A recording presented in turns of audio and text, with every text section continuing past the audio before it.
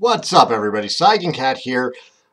Got some Dragon Quest news. And I'm going to go into this first mentioning the Sky's ROM hacking thing and the Final Fantasy Type 0 and the possibility of a lawsuit there. And nobody freaking knows anything at this point. Sky hasn't posted anything on his Twitter since the 19th. So it's just totally up in the air. I don't think anybody at this point knows anything about what's going on. We're just going to have to wait and see. So until then, neutral, I guess. I mean, you know, if Square Enix is suing somebody over a ROM hack for a translation, then fuck them. If they're not, and it was in actuality just a cease and desist, then okay, they're protecting their copyright, and the way copyright law works is they kind of have to, which is stupid. Still, fuck them for the Xbox One PS4 announcement instead of on the Vita like everybody wanted. Anyhow, Dragon Quest news. So, it has been officially confirmed at Gamescom in Europe, I want to say Germany. Square Enix has in fact said Dragon Quest IV is coming to mobile devices in the West. Hooray! Is it going to have party chat? I'm going to say probably not.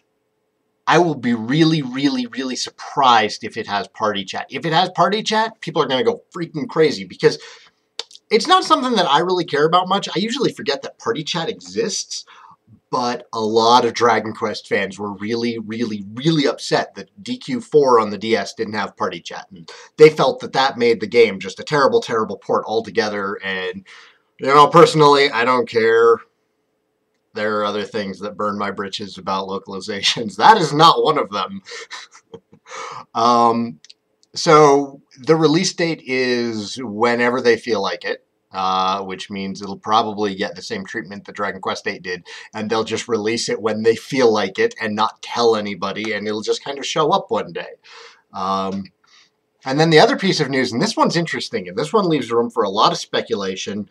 I was greeted to this when I got home. Thank you, Ashes, for letting me know. Thank you, Cranberry. Thank you, the 15 people who also mentioned it to me.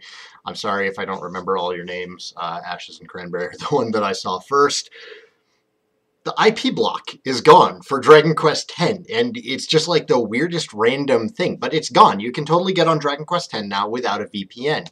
This does a couple of things. One, it lowers the amount of trouble for foreigners to get into the game. It means we don't have to go through VPNs anymore, which is going to do two things.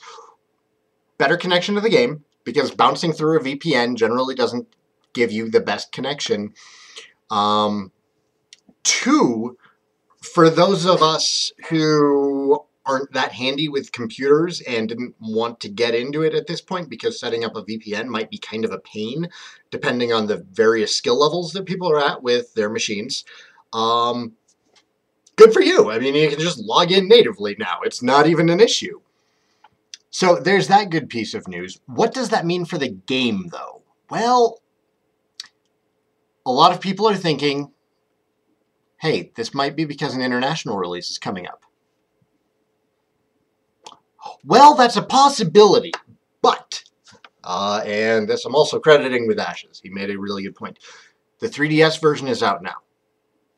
People are going to be traveling with their 3DSs and playing Dragon Quest X and logging in from their 3DSs. How much of a pain in the ass would it be if you, a Japanese citizen, are on a trip somewhere or a business trip and you're outside of Japan and you're like, oh, sweet, I'll just bring along my 3DS and I can still play Dragon Quest X in my off time.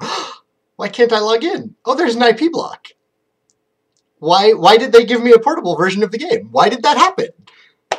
So that's probably what it is. There is, of course, an entire realm of possibilities for what's going on with it. So that's the news today. This is Quester's Rest. This is not permanent, I promise you. My hair is drying right now, so it's tied back.